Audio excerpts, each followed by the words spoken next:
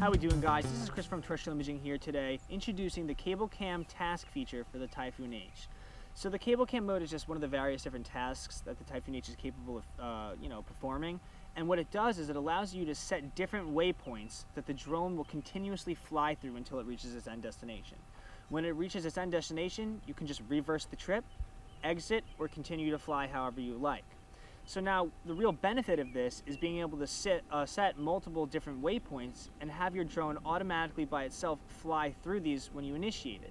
And when it's flying itself, you're going to be able to focus all your attention on just filming what you want to film. So we're going to show you what this looks like in just a second when we take this up in the air and introduce to you guys the Cable Cam task mode. Alright guys, so now that we have the drone hovering in a stable manner, we're going to take our eyes off the drone and look at our controller. So in the bottom right hand corner you have the task button, so we're just going to press that and we're going to hit CCC. So up is going to come a bunch of instructions, but for the sake of the video I'm just going to hit skip because I've already read these. And now what you're going to be able to do is set your waypoints, and you're just going to add a waypoint by hitting plus. So we'll just take our starting point where the drone is right now and we're going to make that a waypoint by hitting plus.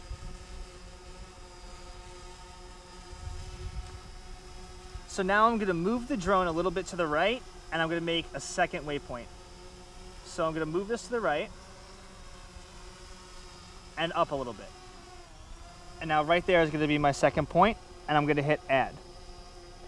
Now we're going to pick a third point, and I guess I'll just move the drone now even more to the left and forward.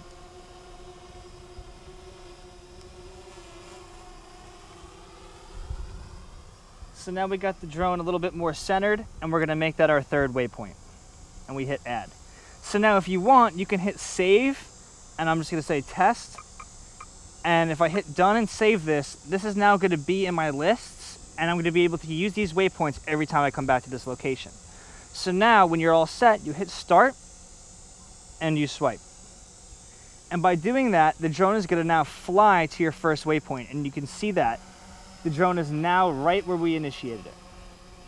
So now in order to continue through the different waypoints and start the cable cam process or movement, you now have to hold up on the left stick for a couple of seconds. And now you'll see the drone moving continuously to the last point. Now that it's at the last point, it's gonna stop. And now I can either hit exit, pause to stop it. I can also just continue to free fly.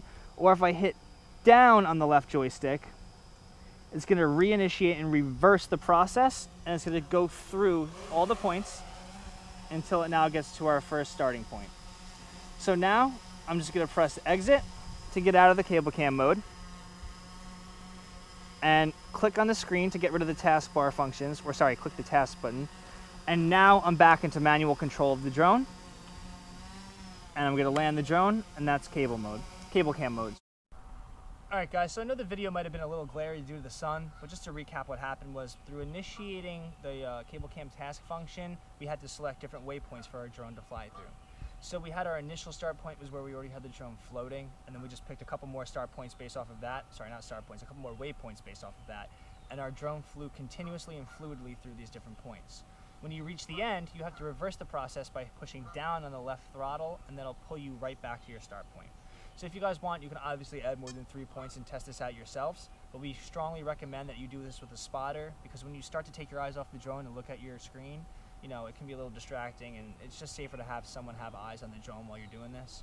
So if you guys have any other comments, questions, or concerns, just leave those down below, and keep on looking out for more videos, and thanks for watching, guys.